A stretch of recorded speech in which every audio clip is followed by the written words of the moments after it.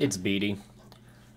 Derek and Andrew Huberman, Derek as in More Plates, More Dates, decided it would be a good idea to make a short on penis enlargement, particularly talking about DHT. So now that is my problem. So I'm going to make a video explaining why it is a bad idea, and you guys can stop flooding my inbox about where to find DHT. So, for those uninitiated, DHT, otherwise known as dihydrotestosterone, is what causes you to become masculine. So it's going to give you facial hair. It is what's going to give you body hair and cause a maturation of your penis during puberty. So the premise is if you take dihydrotestosterone, your penis will get bigger.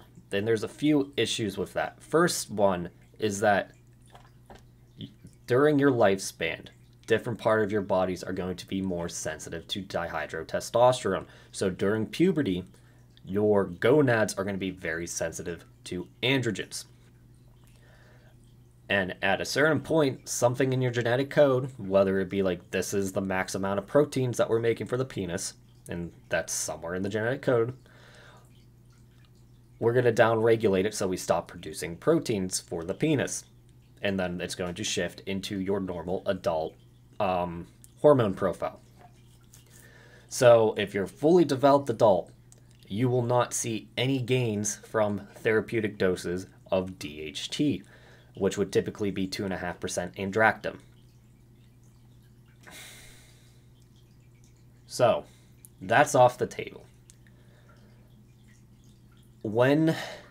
Furthermore, or rather, now the next idea is, what if we treat it as if it was like a steroid for bodybuilding? Because it is a steroid, just a shitty steroid.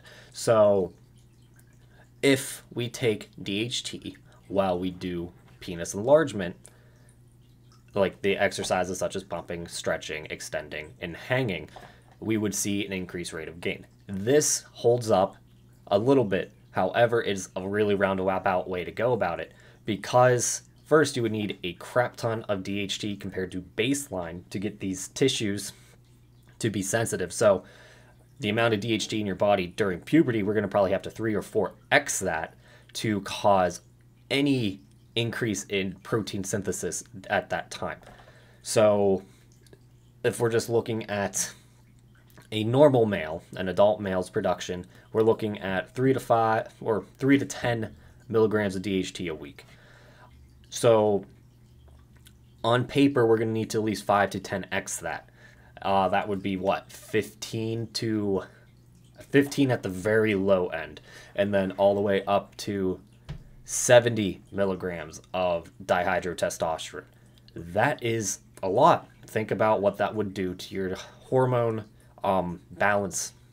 First of all, that might destroy your hair. It will definitely cause issues with your prostate, and it could potentially cause issues with your nerves, because DHT, 1, antagonizes estrogen, 2, it is slightly neurotoxic. So the more you take of it, the more of a neurotoxic effect it will have on your body. Therefore, it can really mess with your brain and then your nerve function. Where are we at then? So it is possible to increase rate of gain for penis enlargement practices with DHT. However, there is some major side effects you need to worry about, not to mention the fact that you are taking a steroid and it will shut down your natural testosterone production.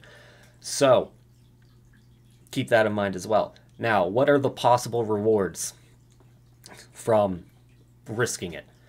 We're talking increased rate of gain, however, you still need to put in the work. And on top of that, there is only so fast your body can produce more penile tissue, right? So there is going to be a cap. You're not going to be growing an inch in, 2 months.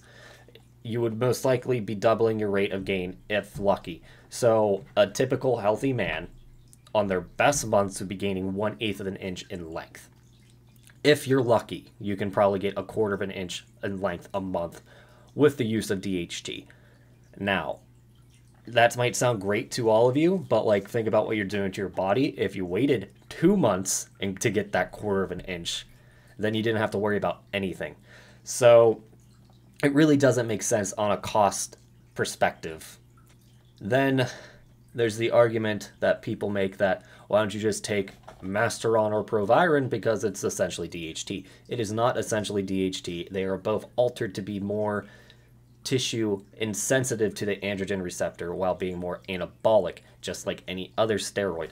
So it will not have the same effect as pure DHT. If anything, you want to be taking the most androgenic compounds possible to do this, and I highly recommend against it because they're not very well tested, and because, you know, that's the entire point of them, is to avoid androgenic activity to increase muscle mass for cancer patients. That's the entire idea of steroids. Anyway, where am I? So yeah, you can't just take a random steroid that is something like DHT and expect it to work the same way. I can guarantee you it won't. People will say their penis size grew on the compound boldenone or equipoise. That's not what is happening. What happens is their red blood cell count goes through the roof, causing them to have very strong erections. That is just better erection quality. It is not size. Hate to break it to you all. And then when they come off these two just the one compound, boldenone and equipoise are the same thing, their penis goes back to normal state. Not to mention their blood pressure. Anyway, now what are some of the alternatives, potentially speaking? What we're doing with DHT, in theory, is increasing protein synthesis, but it's a really roundabout way when you look at how mechanical penis enlargement works. We are stretching these tissues to the point where they fatigue and then release growth factors to cause proliferation of these cells, making more penile cells. So instead of trying to make the penis grow the way it did beforehand, we need to look at it how it's growing now. And that would mean we need to increase the rate of healing and cell proliferation. Now, I think a bunch of you guys can think of a bunch of peptides that could potentially increase rate of gain. The ones that make the most sense to me are IGF-1, LR3, for among other reasons, and then BPC-157. However, you will still be limited by the fact that the tunica albuginea is connective tissue, therefore it is avascular and it cannot grow nearly as fast as the blood-holding tissue. So eventually you will slow down to whatever rate you can produce collagen in a vascular state. So at a certain point, it won't even make sense to be doing these compounds because you need to build up more collagen, and that's going to take a lot longer than the blood-holding tissue. That's my entire theory. Check out the rest of my channel if you want to know more. So even then, you'd probably only have like 6 to 12 months before you hit a wall with these quick gains, and you have to come back to normie land like the rest of us. So yeah, and again, there are issues taking BPC-157. It's untested. A lot of people report adhedonia, which is just when your mood is grayed out. You don't feel joy, you don't feel sadness, you feel nothing, and it kind of sucks. It's kind of like being depressed, but without the despair. Then IGF-1 can cause enlargement of the organs, so palumboism if you're not careful with it, acromegaly, which is when your bones start growing, is not necessarily as apparent as abuse of HGH, but it's still possible. And then with IGF-1, you can have blood sugar fluctuations. However, if you're smart with it, it's not that big of a deal. So keep that in mind.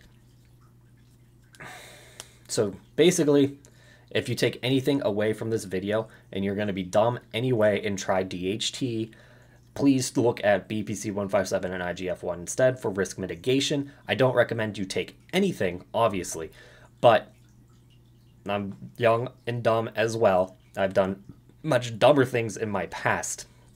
So try to learn from my mistakes. Don't do the stupid stuff that I have learned from, okay?